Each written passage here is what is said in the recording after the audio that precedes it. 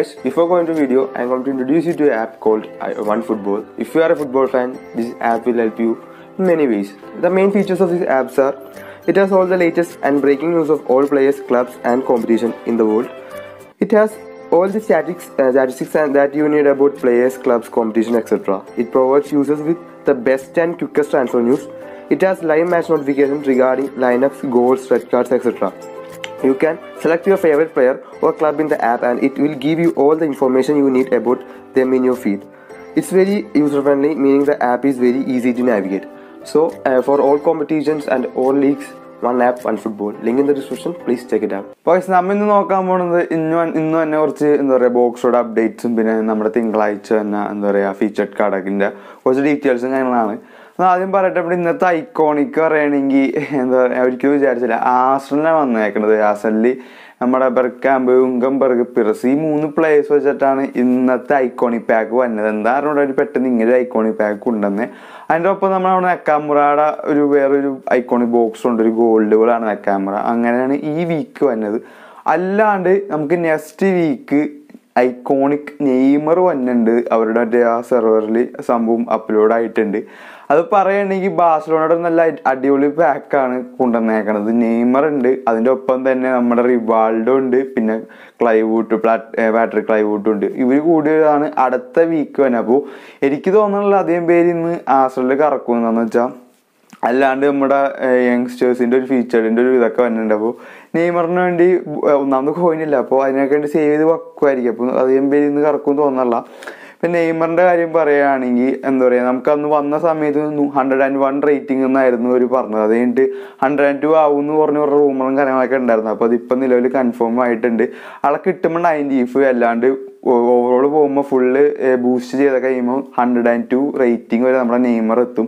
അതല്ലാണ്ട് തന്നെ ആദ്യം വന്ന റേറ്റിംഗ് ആട്രിബ്യൂട്ട്സിനെക്കാളും കുറച്ചുകൂടി എന്താ പറയുക വ്യത്യാസങ്ങൾ ആട്രിബ്യൂട്ട്സിൽ വന്നിട്ടുണ്ട് നെയ്മറിൻ്റെ. അതിലൊന്നെന്ന് പറയുകയാണെങ്കിൽ നെയ്മറിൻ്റെ സ്റ്റാമിനാണ്. ആൾക്ക് 99 സ്റ്റാമിന കൊടുത്തിട്ടുണ്ട്. അതുകൊണ്ട് ഞങ്ങൾക്ക് ഫുൾ ടൈം ഐക്കോണിക് കിട്ടുകയാണെങ്കിൽ കളിപ്പിക്കുക നെയ്മറിൻ്റെ.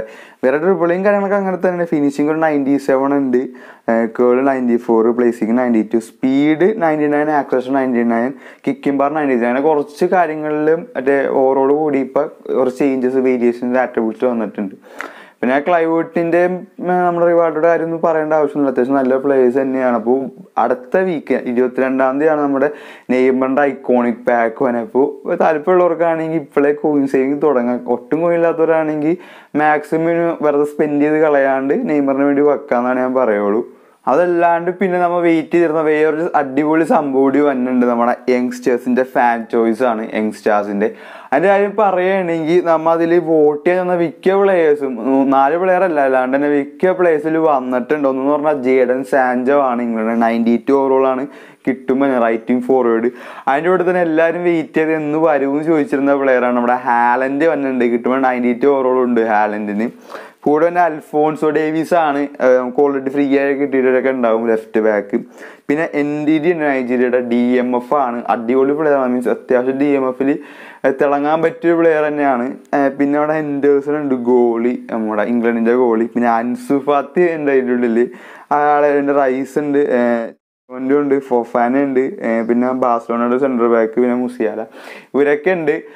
ഓവറോളായിട്ട് പറയുകയാണെങ്കിൽ ഈ സംഭവം എന്ന് പറഞ്ഞാൽ ഞാൻ പ്രതീക്ഷിച്ചേക്കാൾ അടിപൊളിയായിട്ടാണ് അവർ ആ ഫീച്ചേർഡ് കാർഡിൻ്റെ ബോക്സൊക്കെ കൊണ്ടുവന്നേക്കണത്. ഈ ഒരു ഇത് അതിലിപ്പോൾ നിങ്ങൾക്ക് ആവശ്യമുള്ള എല്ലാ പ്ലേയേഴ്സും ഉണ്ട്. അല്ല വേറെ പ്രത്യേകത പറയുകയാണെങ്കിൽ ഈ ഫാൻ ചോയ്സ് നമുക്ക് 3 പ്രാവശ്യമല്ല, അൺലിമിറ്റഡ് സ്പിന്നാണ്. നമുക്ക് എത്ര വേണമെങ്കിലും ഈ ഫാൻ ചോയ്സ് സ്പിൻ ചെയ്യാനുള്ള ഒരു ഓപ്ഷൻ ഉണ്ട്. അതുകൊണ്ട് തന്നെ സാധാ ഫീച്ചേർഡ് കാർഡ് നമുക്ക് into 3 ആയിരിക്കും 3 പ്രാവശ്യം സ്പിൻ ചെയ്യാൻ പറ്റുള്ളൂ. പക്ഷേ ഇത് അൺലിമിറ്റഡ് ആയിട്ട് നമുക്ക് സ്പെൻഡ് ചെയ്യാം. അപ്പോൾ നിങ്ങൾക്ക് താല്പര്യം ഉണ്ടെങ്കിൽ വേണമെങ്കിൽ മാത്രം അത്ര സ്പിൻ ചെയ്ത്, ഇപ്പോൾ ഒരു 3 സ്പിൻ ചെയ്തിട്ടൊന്നും നിങ്ങൾക്ക് ആവശ്യമുള്ള പ്ലെയറെ കിട്ടില്ല എന്നും പറഞ്ഞ് ഇന്നും കോയിനുണ്ടായിരുന്നു മൊത്തം സ്പെൻഡ് ചെയ്യാന്ന് പറഞ്ഞ് സ്പെൻഡ് ചെയ്യണമെന്ന് ഞാൻ പറയില്ല.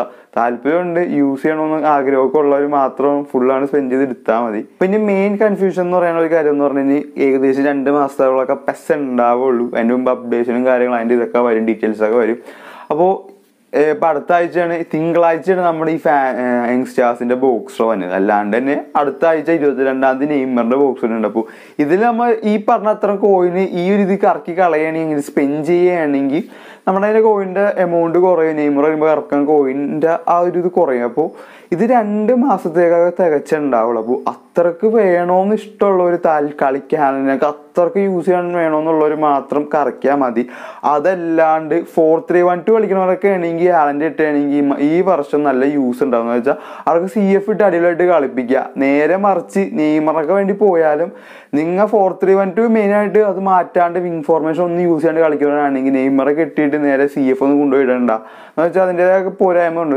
മെയിനായിട്ട് വിങ് പ്ലേസ് യൂസ് ചെയ്യണമെങ്കിൽ നെയ്മർ ഇട്ടാണെങ്കിൽ അത്രയ്ക്ക് യൂസുകൾ ഉണ്ടാവും.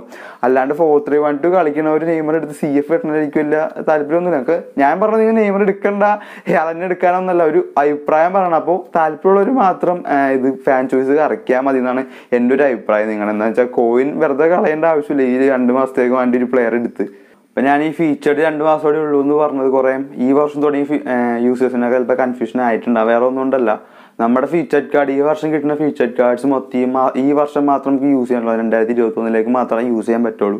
2022 പോകുമ്പോൾ അത് കാരിയർ ബേസ് ആയിട്ട് മാറും. അപ്പോൾ അതുകൊണ്ടാണ് ഞാൻ പറഞ്ഞത് 2 മാസത്തോടുള്ള ഹാലൻഡ് ഇപ്പോൾ കിട്ടിയാലും കിട്ടുമ്പോൾ നമുക്ക് ഫീച്ചറായിട്ട് കിട്ടും. പക്ഷേ അടുത്ത വർഷത്തേക്ക് പോകുമ്പോൾ അത് സാധാ ബീസിൻ്റെ ആ രീതിയിലായിട്ട് മാറും. അതാണ് ഞാൻ പറഞ്ഞത്. പക്ഷേ അതേസമയം നോക്കുമ്പോൾ ഐക്കോണിക് ആയതുകൊണ്ട് തന്നെ നെയ്മർ കിട്ടണമുള്ള അഡ്വാൻറ്റേജ് എന്ന് പറഞ്ഞാൽ അത് ലൈസൻസ് പോകണോടത്തോളം കാലം ആ ഐക്കോണിക്കിന് നമുക്ക് യൂസ് ചെയ്യാൻ പറ്റും എന്നുള്ള അഡ്വാൻറ്റേജ് ഉണ്ട്. അല്ലാണ്ട് തന്നെ നെയ്മർ നമുക്ക് പല പൊസിഷനിൽ കളിപ്പിക്കുക. ലെഫ്റ്റിങ്, റൈറ്റിങ്, LMF, RMF, CF അങ്ങനത്തെ ഒരുപാട് AMF ഒരുപാട് പൊസിഷൻ കളിപ്പിക്കാൻ പറ്റുന്ന പ്ലെയർ ആണ്.